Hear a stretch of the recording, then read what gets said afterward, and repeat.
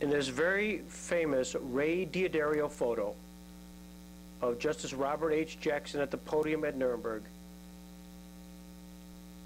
you will note on the right-hand shoulder of Justice Jackson is Thomas Dodd, the father of the speaker, Senator Christopher Dodd, who will be making remarks in the Supreme Court on February 15th, 2005. Who was Thomas Dodd?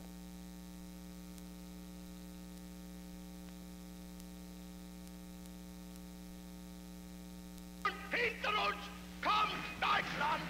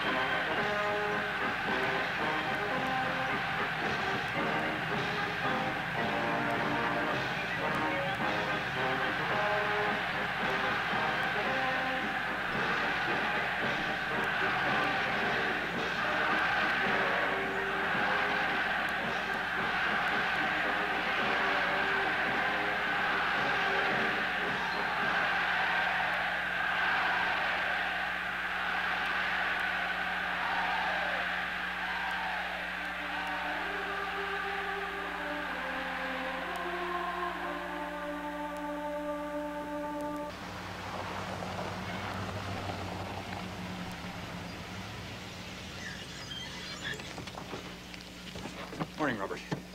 John. Bob. Tom. Robert. Morning. Gentlemen, this is my Chief Secretary, Elsie Douglas. Elsie, this is Tom Dodd, who'll be Deputy Prosecutor. Well, it's nice to finally meet you, Miss Douglas. Pleasure. Colonel John Harlan Amon, who'll be Head of Interrogations. Miss Douglas. Colonel Telford Taylor, who'll be the liaison with the other prosecuting teams. Pleasure. All mine. And Colonel Robert Story, who'll be the Head of our Documents Division. Pleased to meet you, man. Colonel. Now that we're all here, let's go.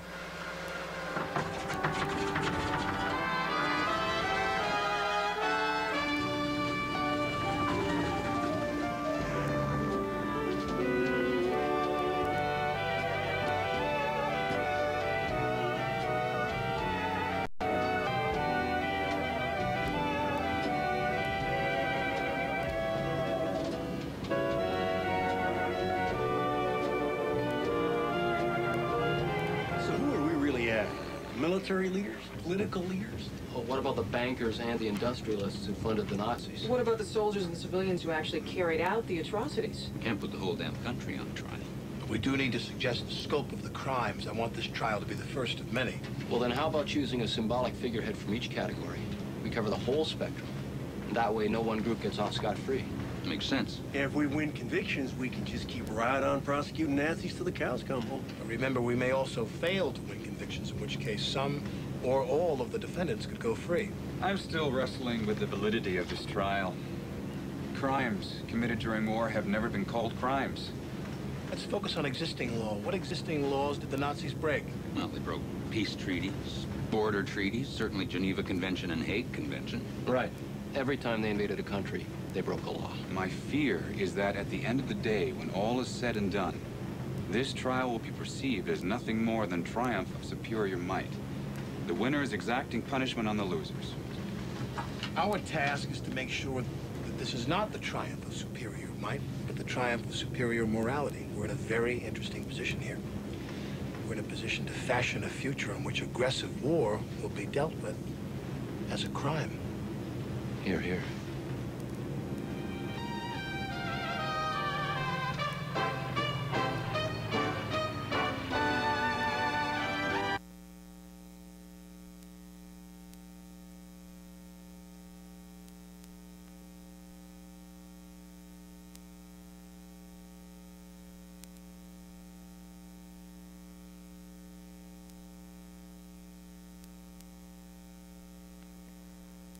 Mr. Dodd ended his presentation with this conclusion about the Nazi conspirators and their economic preparations of war. Their economic preparations, formulated and applied with the ruthless energy of the defendant Goering, with the cynical wizardry of the defendant Schacht, and the willing complicity of Funk, among others, were the indispensable first act in this heartbreaking tragedy which their aggression inflicted upon the world.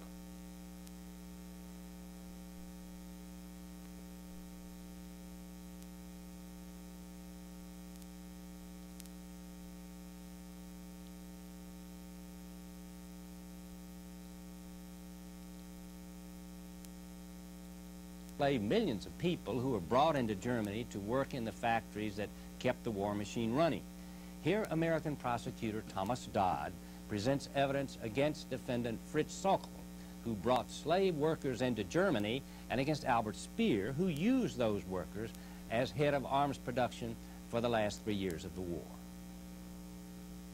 We shall show that the defendants Sokol and Speer are principally responsible for the formulation of the policy and for its execution.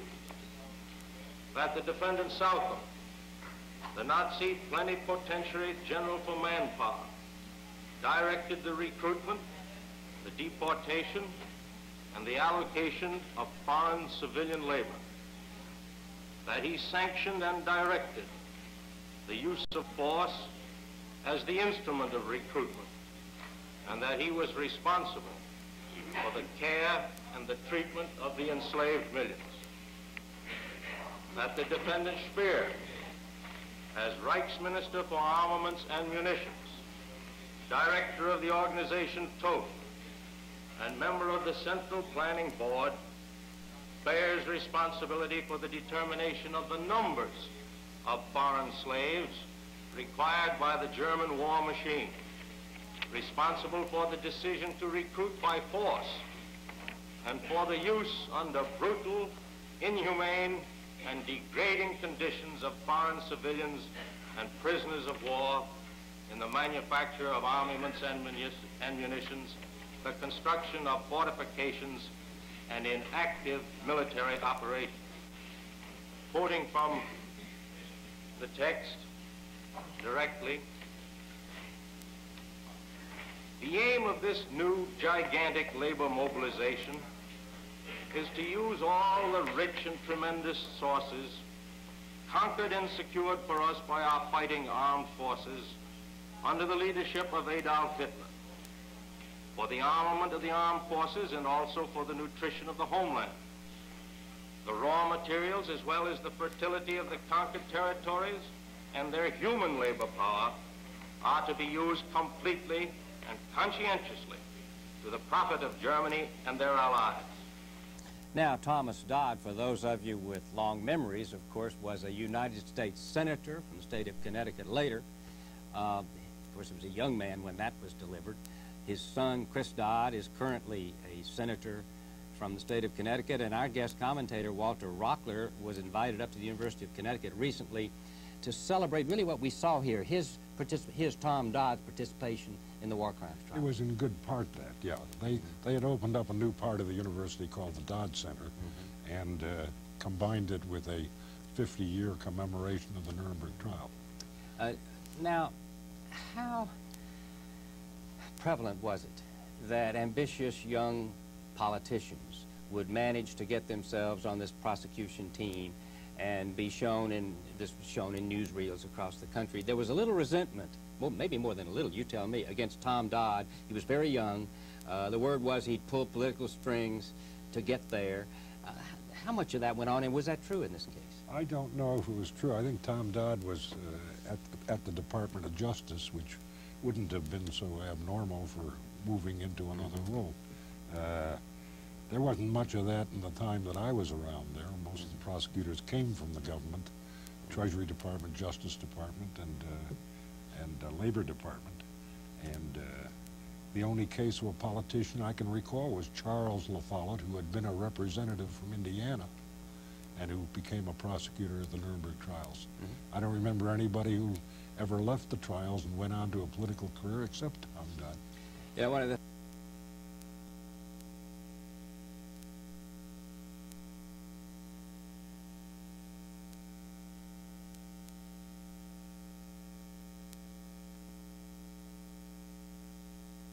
The Nazi leadership established a large number of satellite concentration camps in addition to the major ones. Mr. Dodd read briefly from a pre-trial interrogation of defendant Speer. Quote, "The fact was that we were anxious to use workers from concentration camps and factories and to establish small concentration camps near factories in order to use the manpower that was then available there."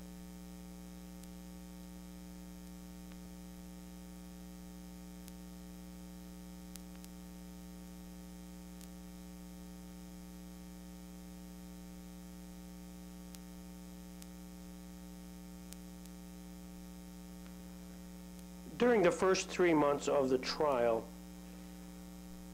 most of the attorneys in the American delegation kept current by reading the daily transcript of the proceedings. They would not actually attend many of the sessions, with one exception, Colonel Robert G. Story, the American Executive Trial Counsel. He attended the whole of almost every session until mid-January 1946, when he was succeeded by Thomas J. Dodd. Dodd, subject to Justice Jackson's general supervision, had the difficult task of directing American participation in the trial throughout the defense case, a taxing and difficult assignment. Thomas Dodd provided the principal cross-examination of some of the defendants in the dock. One of them was defendant Alfred Rosenberg, the Nazi philosopher, art collector, and minister for the occupied Eastern Territories. It's been described as one of the most revealing and devastating cross-examinations of the trial. During one part of the cross-examination, Dodd noted that 5 named persons on Rosenberg's staff were engaged in the elimination of Jews. Rosenberg began to talk about a decree. President Lawrence intervened. "Will you answer the question first? Do you agree that these 5 people were engaged in exterminating Jews?" Rosenberg then replied, "Yes. They knew about a certain number of liquidation of Jews. That I admit, and they have told me so. Or if they did not, I heard about it from other sources." Tom Dodd had made an excellent showing in the principal cross-examination of Rosenberg. This examination enhanced the growing reputation as executive trial counsel of Thomas Dodd. Another defendant cross-examined by Thomas Dodd was Walter Funk, Reich Minister of Economics and President of the Reichsbank. Been a positive, but yet may still have a negative effect. And we're looking at United States Prosecutor Thomas Dodd, who destroyed any possible defense of Funk, particularly any denial of the nature of the deposits made by the SS in his bank. We've listened to your testimony since late Friday afternoon, and as we understand it from your statements, you admit none of the charges made against you in the indictment in any degree, with possibly one exception. I'm not clear as to whether or not you were making an admission this morning with respect to your part in the persecution of the Jews. Would you tell us now whether or not you intended to admit your own guilt for the part that you played in the persecution of the Jews? Ich habe heute Morgen gesagt, I said this morning that I had a deep sense of guilt and a deep sense of shame about the things which were done to the Jews in Germany, and that at the time when the terror and violence began, I was involved in a strong conflict with my conscience. I felt, I could almost say, that a great injustice was being done. However, I did not feel guilty in respect to the indictment against me here. That is, that according to the indictment, I was guilty of crimes against humanity because I signed the directives for carrying out laws which had been issued by superior officers, laws that had to be made so that the Jews would not be entirely deprived of their rights and so that they could be given some legal protection, at least in regard to compensation and settlement. I am admitting guilt against myself, a moral guilt, but not a guilt because I signed the directives for carrying out the laws. In any event, not a guilt against humanity. Now, I want to talk a little bit about the gold in the Reichsbank. How much gold did you have on hand at the end of 1941, roughly? And don't give me any long story about it because I'm not too interested, but I'm really trying to find out if you were short on gold in 1941. The gold reserve which I took over amounted to about 500 million Reichsmarks when I received the post of Schacht. Yes, all right. It was increased in any substantial manner only by the Belgian gold, as far as I know. When did you start to do business with the SS, Mr. Funk? Business with the SS? I have never done that. Yes, sir, business with the SS. Are you sure about that? I want you to take this very seriously. It's about the end of your examination, and it's very important to you. Well, now, let's see. You were not ordinarily in the habit in the Reichsbank of accepting jewels, eyeglass spectacles, watches, cigarette cases, pearls, diamonds, gold dentures, were you? Did you ordinarily accept that sort of material for deposit in your bank? Nein, das ist meines Erachtens auch völlig ausgeschlossen, dass die Bank das tun durfte. No, there could be no question, in my opinion, that the bank had no right to do that, because these things were supposed to be delivered to an entirely different place. If I am correctly informed about the legal position, these things were supposed to be delivered to the Reich Office for Precious Metals and not to the Reichsbank. Diamonds, jewels, and precious stones were not the concern of the Reichsbank because it was not a place of sale for these things. And, in my opinion, if the Reichsbank did that, then it was unlawful. That's exactly right. If that happened, then the Reichsbank committed an illegal act. The Reichsbank was not authorized to do that. I asked you yesterday, and I ask you again now, did you ever hear of anybody depositing his gold dentures in a bank for safekeeping? You saw that film, and you saw the gold bridge work or mouth plate, didn't you? And the other dental work. Certainly nobody ever deposited that with a bank. Isn't that a fact? Was das Bild mit den Zähnen anbelangt, so ist... As far as the teeth are concerned, this is a special case. Where these teeth came from, I do not know. It was not reported to me, nor do I know what was done with those teeth. I am convinced that items of this sort, when they were delivered to the Reichsbank, had to be turned over to the Office for Precious Metals, for the Reichsbank was not a place where gold was worked. Neither do I know whether the Reichsbank even had the technical facilities to work with this metal. I do not know about that. Now, not only did people not deposit gold teeth, but they never deposited eyeglass rims, did they, such as you saw in the picture? Ja, das sage ich ja, That is right. These things are, of course, no regular deposits. That goes without saying. That does go without saying. Another defendant cross-examined by Thomas Dodd was Baldur von Schirach, the Hitler youth leader and Gauleiter of Vienna.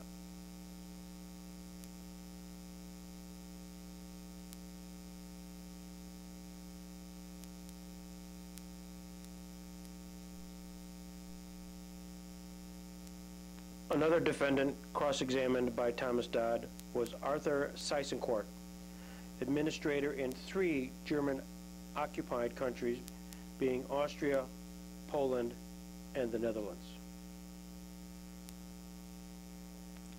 The closing arguments of the prosecution concerning the accused organizations were the last stage of the trial before the final statements of the individual defendants. On behalf of the United States, Thomas Dodd made a general presentation on the organization. This was followed by a presentation by Brigadier General Telford Taylor, directed to the General Staff and the High Command. U.S. Prosecutor Thomas Dodd's summary of the organization's crimes. The cut between the beginning and the ending of Dodd's speech is original. The United States Army cameraman who filmed it knew just when to turn on his camera by waiting patiently for the word "finally" to capture the end of Dodd's summary. President, since the 20th day of November, 1945, this International Military Tribunal has been in almost continual session.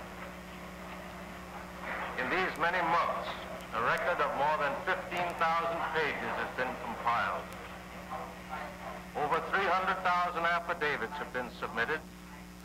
About 3,000 documents have been offered, and oral testimony has been heard from some 200 witnesses. This great mass of evidence, oral and written, almost exclusively of German origin, has established beyond question the commission of the crimes of criminal conspiracy, aggressive war, mass murder, slave labor, racial and religious persecutions, and brutal mistreatment of millions of innocent people. The four prosecuting powers have indicted and hold responsible for these frightful crimes as individuals the 22 defendants named in the indictment. But the four prosecuting powers, recognizing that the 22 individual defendants could not by themselves alone accomplish the execution of these enormous crimes, have also named in the indictment the Nazi organizations as the principal media by and through which these transgressions were effected. These organizations, some Nazi created, some Nazi perverted, were the agencies upon which the defendants relied and through which they operated for the accomplishment of their criminal purposes over the complacent people of Germany and over the conquered peoples of Europe. The named organizations fall into two classes. In the first class are those which are peculiarly Nazi creations, having no counterpart outside the Nazi regime and which had no intrinsically legitimate purpose. This group includes the Politische Leiter, the SA and the SS. In the second class are those which existed in one form or another before the Nazi regime, but which were corrupted by the Nazis. This group includes the Reich Cabinet, the High Command and General Staff, and the Gestapo. As to this second class, it is not our contention that the institutions themselves were basically criminal, but rather that they became criminal under Nazi domination. Although by its very nature as a secret political police system, the Gestapo was the most easily adopted to criminal purposes and became one of the most effective of all instruments of Nazi criminality. It would be a mistake to consider these organizations named in the indictment as isolated, independently functioning aggregations of persons, each pursuing separate tasks and objectives. They were all a part of and essential to the police state planned by Hitler and perfected by his clique into the most absolute tyranny of modern times. That police state was the political Frankenstein of our era, which brought terror and fear to Germany and spread horror and death throughout the world. The leadership core of the Nazi Party was its body, the Reich Cabinet its head, its powerful arms were the Gestapo and the SA, and when it strode over Europe, its legs were the armed forces and the SS. It was Hitler and his cohorts who created this police state monster, and it brought Germany to shame and the nations of Europe to ruin. It would likewise be erroneous to view the structure of this police system as something casual or its growth and development as normal political phenomena. for it was planned from the earliest days by the conspirators. The Nazi old fighters had a design for despotism. They built the SA at the outset as a private band of strong-arm men who wield the club against the political opponent and the whip against the Jew. They established the SS as the dread guard of the Fuhrer and of themselves. When they seized power, they abolished police protection and substituted police persecution as the mission of the Gestapo. They wiped out all semblance of free government and set themselves up in the Reich cabinet with plenary powers. They depraved the highest traditions of military ethics and substituted willing tools for ranking men at arms. They obliterated all other political parties and fastened on the German people a political straitjacket in the form of the leadership corps. Deprive the Nazi conspirators of these organizations and they could have never have accomplished their criminal aim. Take away the SA and they would have lost the mastery of the streets. Take away the SS and they would have had no concentration camp system. The very anonymity which the Nazis intended to give to crime by the use of these organizations plagues us to the very end of this trial. After these proceedings are concluded, this same organizational anonymity will plague the Allied powers in seeking to bring to book those who are responsible for these terrible offenses. It is a sobering fact that the vast majority of the crimes committed in the names of these organizations must go unpunished. And so it was indictments of the organizations, a question of guilt by association.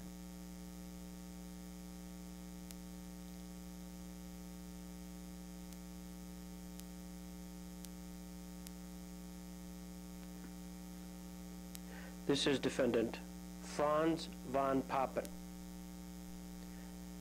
And there is an interesting footnote to the Nuremberg trial which was set forth in the memoirs of von Papen.